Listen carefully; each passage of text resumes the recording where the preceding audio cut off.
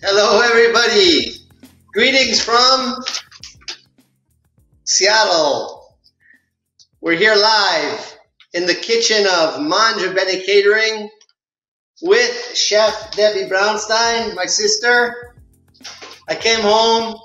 I need to see family, see some clients, and just breathe the American air. It's been a long time. So we decided to keep doing our shows.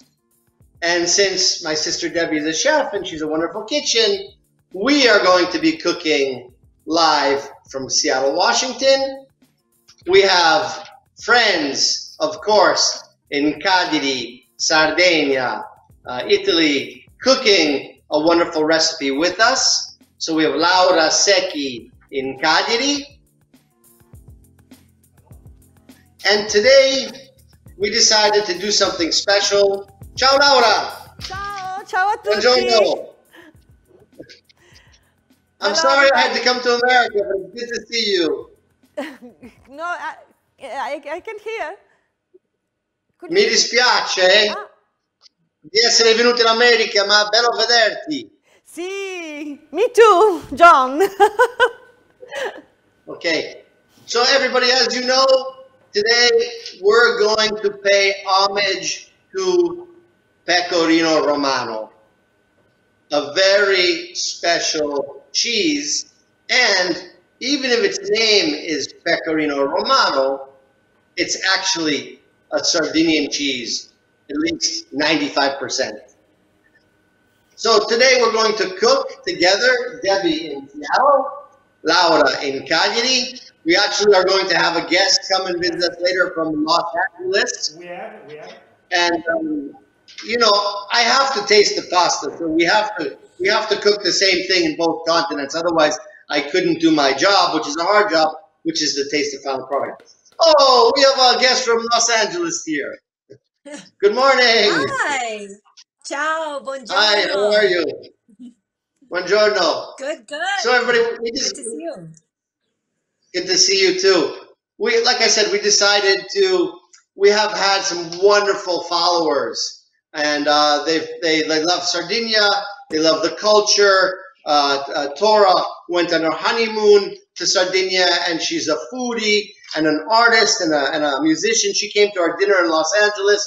She supported us. So we decided to start having our followers come and visit and ask a question. So please, Tora, stay online because we're going to have you interact with us later. Great. I'll be here. Fantastico. Okay, so let's now talk about Pecorino Romano. First of all, I wanted to thank the consortium of Pecorino Romano. Gianno, ciao Gianni, grazie, for offering us the Pecorino Romano that we're using tonight and for supporting us. So thank you guys. It's important for us. We need support in order to properly communicate a product and a culture. Everybody has to do their part. So thank you guys. Okay, Pecorino Romano. It's a legendary cheese. What do I mean by legendary? We have written records of Pecorino Romano from the 1st century. So we're talking about a cheese which is 2,000 years old. And it's also legendary in another way. The Roman legion, they used Pecorino Romano as their energy bar. And every soldier got 1 ounce of Pecorino Romano every day. So this is 27 grams of Pecorino Romano.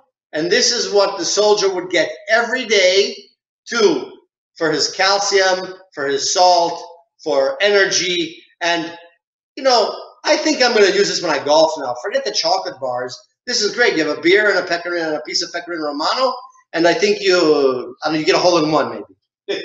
Who knows? So, Romano, let's take a deep dive before we start cooking into the cheese. First of all, it is a DOP, Denominazione di Origine Protetta, okay? There are 4 Sardinian cheeses that are DOP. Romano is the first, okay? And what does it mean? denominazione di origine protetta means there's a geographic area for a certain product, and there are certain rules of how that product is made with the local ingredients and the culture from which that product comes. So DOP is a very, very important concept. I can't say it enough. When you go to the supermarket, when you buy a cheese, you really, when you understand now that Romano is a DOP, there's nothing else that can copy it, because if you buy the DOP, you know you're getting, Simo, me lo fai vedere quelle slide, ecco. You know you're getting raw milk, okay? In ancient times, we only made cheese with raw milk, which means it's not pasteurized. So you have the local milk. You don't have to be so careful about killing all the bacteria because you're in a controlled environment, and you get much more flavor and much more taste from the raw milk. You need at least, for it to be a Romano DOP, at least 5 months of aging. Romano is a harder cheese. You do a couple layers of salt. So in order to have the amount of time to put the salt a couple times on the cheese to age it properly before you can really get to its minimum taste, you need 5 months. In order to make cheese, you need rennet, okay?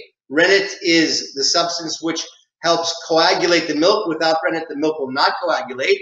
And in Sardinia, we often use lamb rennet.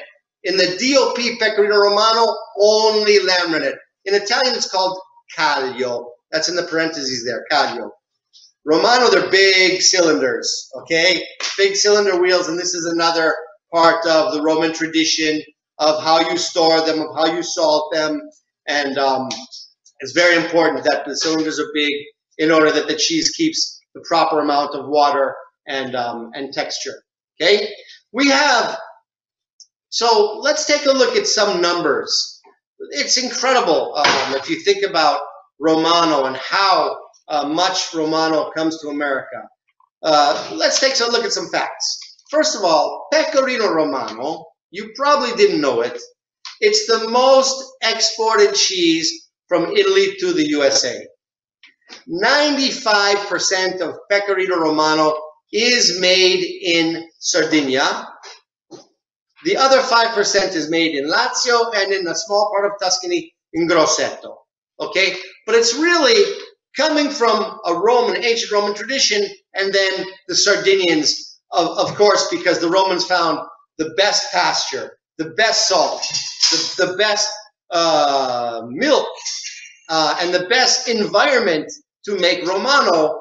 That is why you find Pecorino Romano as a Sardinian cheese. We import more Romano from Italy than any other cheese, okay? So it's surprising to you, but even more than Parmigiano Reggiano. Why? Because the Americans love a lot of dishes which you use Romano. Let's take a look at some of the piatti, some of the dishes that you make with Pecorino, some of the most famous ones, okay? So you make Pecorino Romano with pasta alla carbonara. You can't make a carbonara without Pecorino Romano. Cacio e pepe. Cacio e pepe is a shepherd's dish, as you learned with us a couple months ago. And cacio e pepe, of course, is Romano, has to be there. Pasta alla gricia, la stessa cosa, the same thing. Pesto alla genovese. Even if you're surprised, you might think that you only use Parmesan. No, no, no, no. You need the salt in the Pecorino Romano, and you need that flavor as well. Carbonara, of course. We're going to do that next week with Due Cucine in Seattle. You'll see the perfect carbonara, and you'll see how we use Pecorino Romano with Fiore Sardo. And then, finally, la matriciana. And, you know, when on a cold winter day, what is better than a matriciana, right? Okay, so I think that that about sums it up for the introduction of Romano. Now, you need to understand that in the food industry in general, but with Romano such an ancient history, of course, you respect the tradition, and I think the consortium of Pecorino Romano does that very well. But you also need to stay up to date with the new markets and new tastes and new trends. So this is why Pecorino Romano, they have, we have introduced now 4 different types of Romanos. One is Pecorino Romano Riserva, which is the least amount of months is 14, and we have 14, 18, 20, 24, and 30, all with different flavors for depending on what you want to make. And we're going to look at recipes this year and take a look at when you would use a Riserva 14 months, when you would use a Riserva 30 months. We have Pecorino Romano with less salt. So maybe if I want to go to the golf course and I don't want to eat too much salt, maybe my little snaccherino, I do less salt, and so, you know, well, fantastico. Okay. Now we have Montana, Pecorino Montana, which means only Pecorino Romano made above 600 meters, and the cheese has to be made within 10 kilometers of where the cheese has been collected. Okay? And then finally, this snack that I told you about, snaccherino. It's really a school box. Like if you send your kids in your lunchbox, instead of putting like a candy bar, you know, what a wonderful thing to put a nice little piece of Pecorino Romano, and they pop that in before gym or something, or just when they need an energy boost. Same thing with athletes. Like I said, you know, I'm a golfer and you run out of energy after 9 holes, and I think a piece of Romano is a perfect solution for that. And you're respecting tradition. You know, that's how the ancient soldiers did it. Why don't we do it to fight our battles? So I'm going to start looking at the board for questions. We are going to start to cook. So, Laura, Debbie, Laura, can you present the dish that you want to prepare? Yes. Today we're going to prepare spaghetti with Pecorino Romano cheese, fava beans, and bottarga. That is the cured egg of the mullet. Okay, you know. Fantastico. And Laura? Yeah. Debbie here, she's going to cook something different. We had a solution. Deb, come here for a second. I want you to show. So we thought, since we didn't find fresh fava beans at the farmer's market. Yeah, I imagine. Okay. We thought of doing asparagus. Yes, very well. It's very good. Okay. I think it'll go well with bottarga too. And? We tested it first. Okay. Allora, Laura, before starting cooking, I have some questions for you. The first question is it's a story. Can you give me 1 minute and I tell you the story? Yeah, sure.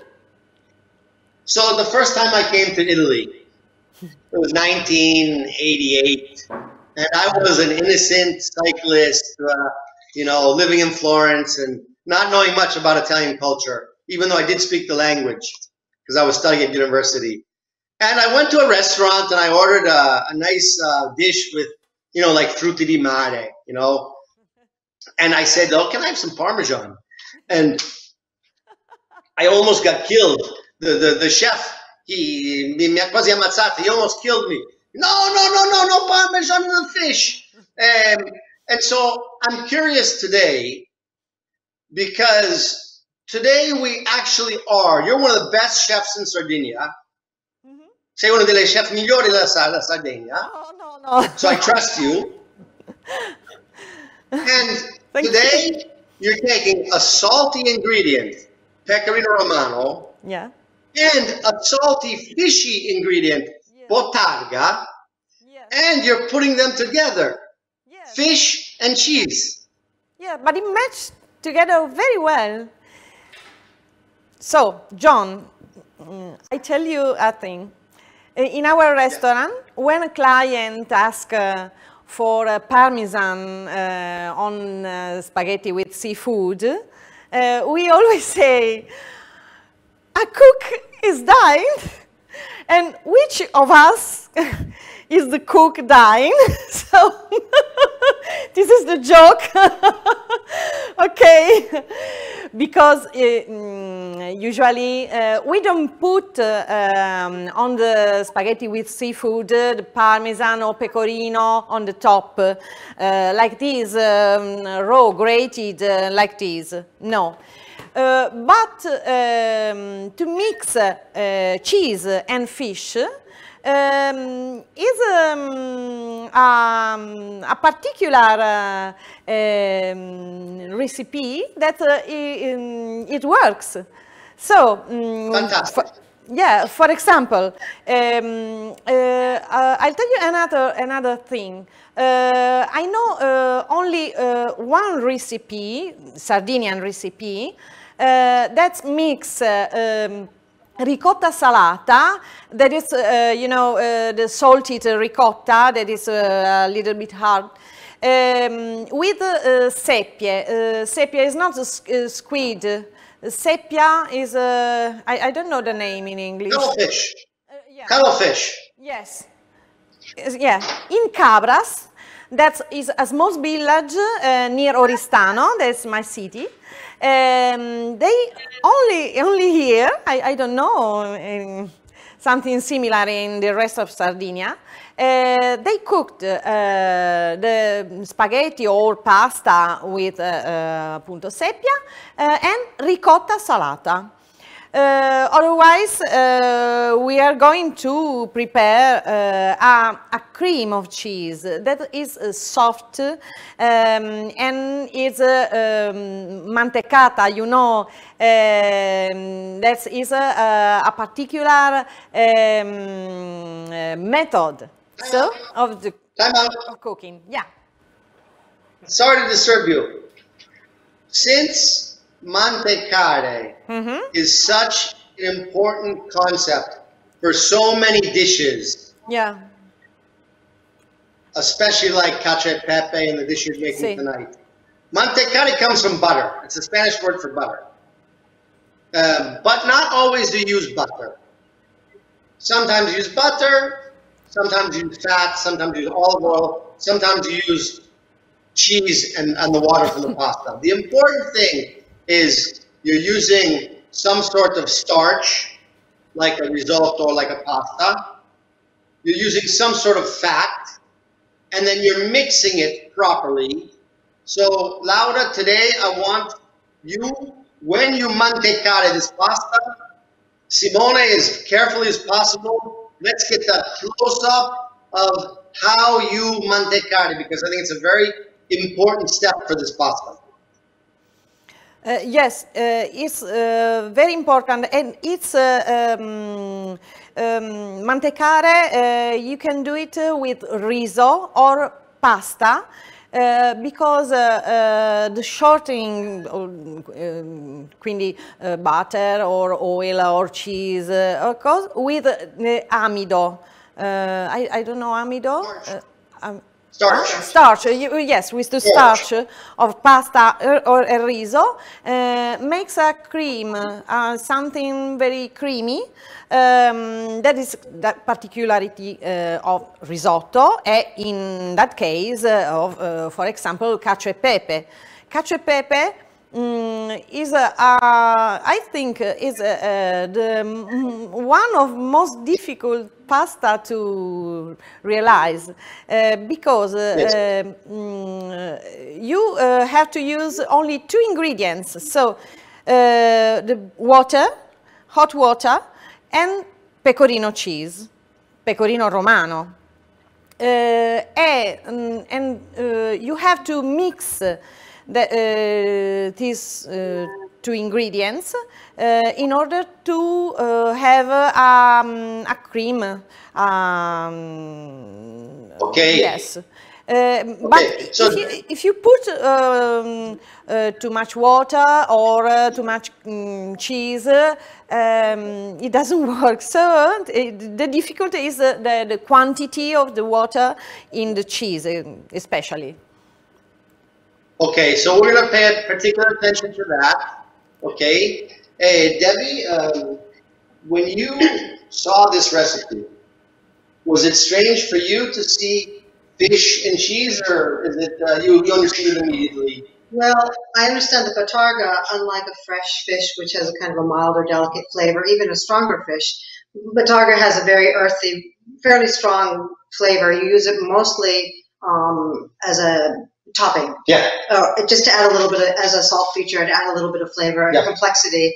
And the complexity of Pecorino Romano is very intense. So is Batarga. The two work together, kind of as your salt, kind of complex flavor. So I get that. Whereas with a fresh fish, even a fishier fish, dairy or cheese will just kind of compete with the delicate flavor of the fish. So Okay, I see that. That's helpful. So I wanted to tell everybody today that the recipe that Laura is going to present and that Debbie is going to replicate with asparagus, it seems simple, but as you heard, there are 2 or 3 keys to getting this recipe right. One is mantecare, and that takes some experience with the right balance of water and cheese and the right temperature of the water and the starch. And that just takes some experience, okay? And some days it doesn't work. The other concept is we are using Pecorino Romano and Botarga. So salt, salt. Therefore, we always, in Italy, we almost always put salt in our water for the pasta. But today, we are not going to put any salt in the water of the pasta because there's enough salt in the Romano and the Botarga. So Yes. Laura, I think you and Debbie can start cooking now. I'm getting hungry. Yes, this Hungry. is this is very important. We don't have to put salt in the water because Pecorino Romano is quite salty and it's perfect. Okay. So Okay. I already put the pasta. Is Okay. okay. So I think in 2 minutes we can mantecare. Okay, let me ask Tora. Tora, do you have any questions about what we're doing today or about Sardinia or, I don't know, you want to move to Sardinia, we can help you find a house, whatever. Oh, I'm going to talk to you later about that. First I want to say it's so great to be here, to, take some time out from my busy week and visit Sardinia with you all. I love it. And I was totally wondering about the, pairing of the cheese with fish items, and thank you for answering that. So now I'd like to know, how would you recommend pairing Pecorino Romano dishes with wine? I love the question. Okay, so Laura has to cook now. So we have the question. Laura, tu inizi a cucinare e poi rispondiamo alla domanda. Ha chiesto come si fa l'abbinamento col vino. Sì, ho capito, ho capito. Romano. Okay. Okay. So I put in the pan Pecorino Romano, grated Pecorino Romano, and then How much? yeah, and then I take the water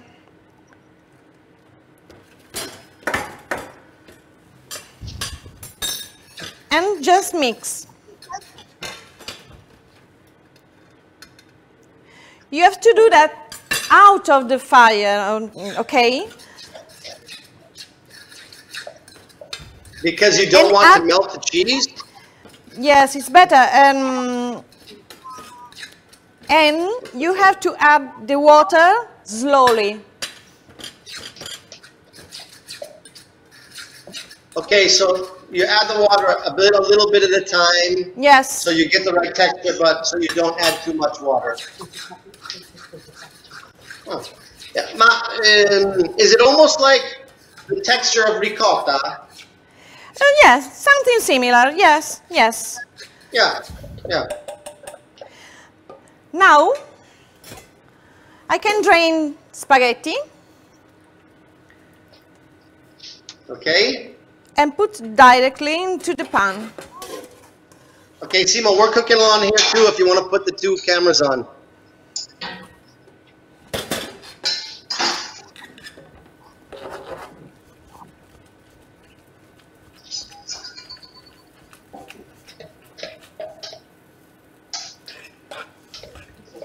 As you can see,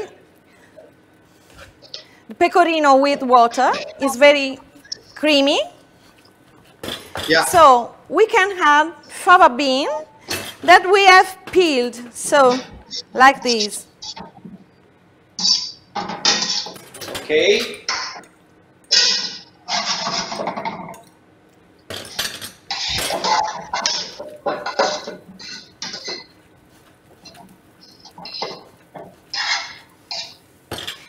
Oh, beautiful. And now we are ready. It's just simple.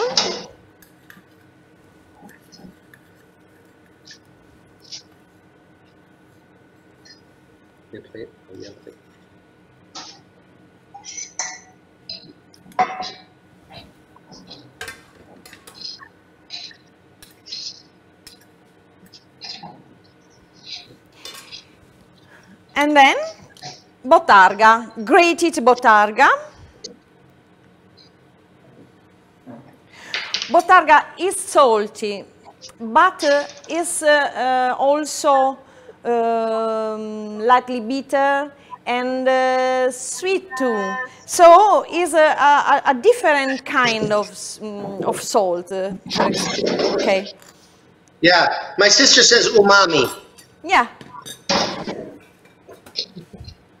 Right? So, I say umami for botarga? Yes. Yes. ready? Qui? Ready? Ooh, let's see. Yeah. Bella. Bella, semplice. Fantastico. Okay, so we're finishing up here. We're almost ready. I'd invite anybody who's watching, if they have any questions. I have the chat board open. And so, are you tasting using an induction stovetop? Hai una stovetop a induzione, Laura? Una? Una piastra francese si chiama.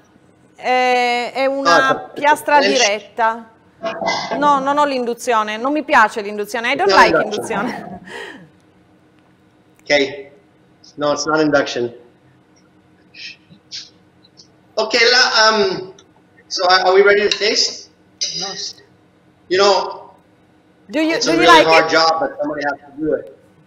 You know, Simone and I, when we started thinking about doing these videos, I was like, oh, it's so much work and travel and preparation.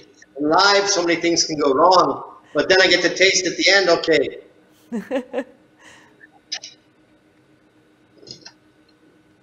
Siamo pronti? Ooh, yeah. Debbie. Oh, you made the cream perfect. Perfect. Oh, so pretty with the asparagus. Mm. Wow, that's a really nice combo. So easy. That's like a 5-minute pasta dish. We're vaccinated, by the way. Siamo vaccinati. In America, we're really good at vaccinating. Mm. Buonissimo. Mm. It's not too salty. Mm. Madonna mia. I didn't add any salt. È buonissimo. Laura con gli asparagi va benissimo. Vero, tesoro? We didn't add any salt to that. Pepper? Mm. Mm. Me too. Adesso te la do anche a te. Allora, now, Tora, so, she was asking us, does it for work? this pasta, what wine do we pair it with? Buona. Gabrietta? Yeah. Sì. Buona? Con che vino abbiniamo? A red wine for me. Like Carignano. I love Carignano. That is a wine of the south of Sardinia. Mm. Okay, like not too aggressive, a little more mellow than a Caronau, with lots of red fruit and some, you know, sometimes we have in those little wines you can taste the asparagus, and Carignano is wonderful. They're often cherry. Yeah, we're gonna eat Credo all che ci that. sta No benissimo, problem. secondo me Okay. ci sta benissimo. So, Una bottarga. everybody, one of our goals is to promote Sardinian culture, tradition, eating simple, eating healthy, and a lifestyle in which you live longer. And that is one of our goals when we do these videos, is just to share with you the culture of Sardinia and the tradition. Because in America, sometimes we move so fast and everything is so new that seeing such traditions, age-old traditions, it's something which brings you back to Mother Earth, and it brings you back to more of a humane way of living. And that's, when we talk about Sardinia, why you live longer. Yes, as Debbie was saying, it's part because we do eat really simple, genuine foods, but it's also because we have a wonderful lifestyle in contact with nature, eating with people, sharing things. That's very important too. Having big tables and long meals. And you know where your food comes from. And you know where your food comes from. Absolutely. We eat artichokes when it's artichoke season. Otherwise we don't eat them. So with that goal in mind, we also want you to be able to cook these dishes. And so I have prepared for you a gift box with all the ingredients in the recipe. So today, if you want, we have 1 pound of Pecorino Romano DOP, a nice big fat piece of bottarga. Oops. There you go. It's like a mirror. That's a big piece of bottarga. I got it right here. Oh, thank you. Artisan pasta. Thank you, Chef Shop Seattle. Some artisan Italian pasta. Some grated bottarga in case you're in a hurry and you don't want to grate your bottarga, or because the bottarga we send you is so beautiful that you want to slice it thinly and put it on a piece of toast with a drizzle of olive oil or some artichokes as an appetizer to get your taste buds going.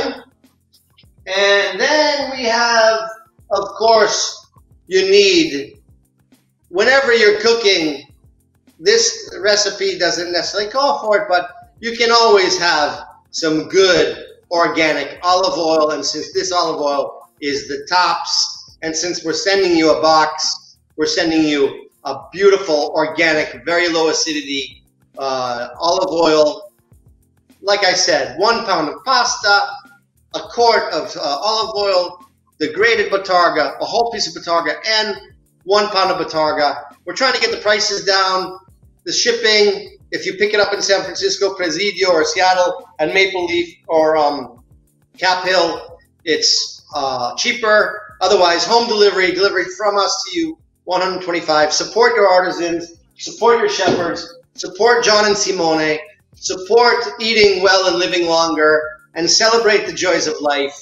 I think that it's been a fun day. I've had fun. Did you all have fun? Can I add one thing? Yeah, no, we're not going anywhere. Okay. Most Americans, we sell a lot of domestic cheese and even imported cheese that's grated that people think is the real Pecorino Romano. It's not. It tastes different. It's complex.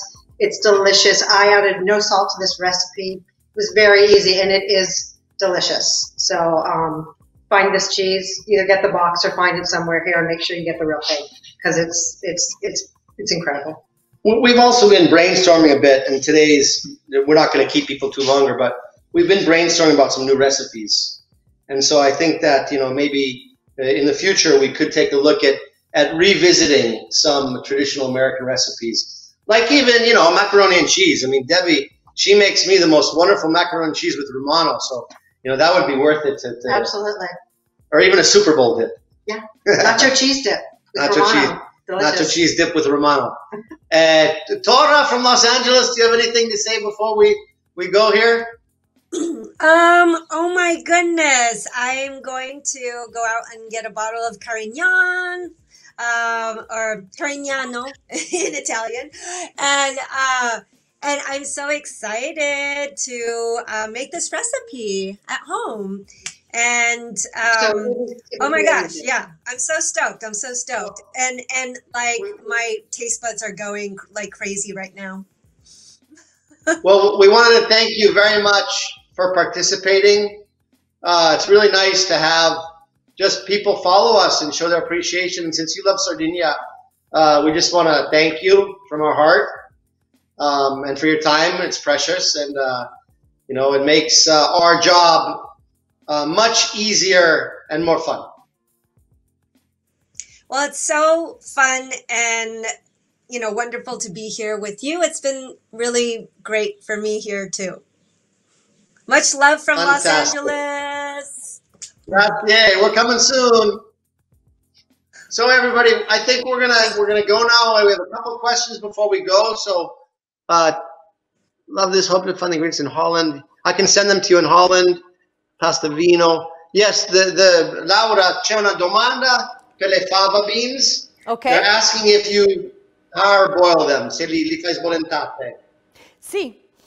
We have boiled for 2 minutes only 2 minutes. You blanch them. You have to put them in water with ice for 5 minutes, because in this way they are green. If you cook too much, they are brown, so they are not very good. Okay.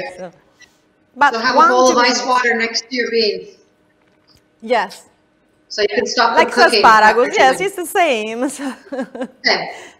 Yeah. Okay, see, we're in two different parts of the world, but we understand each other. Grazie. Oh, grazie ragazzi, è stato bellissimo. Grazie a voi. Next week, same time, same channel, we will be with my friend Filippo from, he's from Tuscany, and he has 2 restaurants in Seattle with Davide. They're wonderful homemade pasta restaurants, and he is going to make with us la carbonara perfetta. Fantastico. Next week, 12 noon, 9 o'clock in Italy. Be here and eat with us and cook with us. Ciao, grazie. Ciao.